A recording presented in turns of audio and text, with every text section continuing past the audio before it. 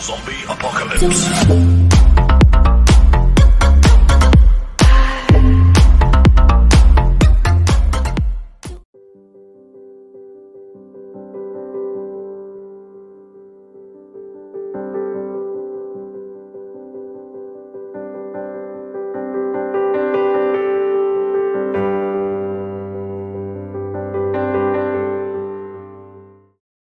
This is the Asyxstar golf putter. They make two of them. They make one. It's double sided. You can use left or right handed. That's the one I got. They make one that's just right handed.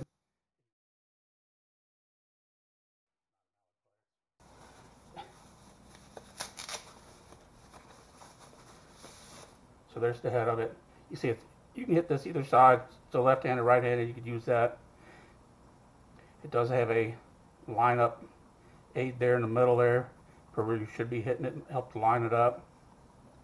It's kind of got a little bit of weight to it. It is all metal. It's an aluminum alloy. It does come with 2 practice balls. These feel kind of plastic. I guess there's foam in the middle of them. I think I'm going to let my grandson use those, and I'm going to use probably some real golf balls.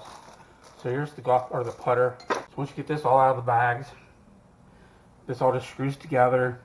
You can see this, the way these are built. These kind of taper down. It gets smaller as you go down to the putter head and gets bigger as you go up to the handle. So you can see the threads are a little smaller here than they are there. They go into the handle, but it is a little bigger down here when it goes into the putter head. These just screw together. Pretty simple, pretty easy. Now this will get really tight on here and get almost impossible to unscrew. So you gotta be careful with that. If you get this over tight, I'm not gonna tighten it all the way for now. This just all screws together here.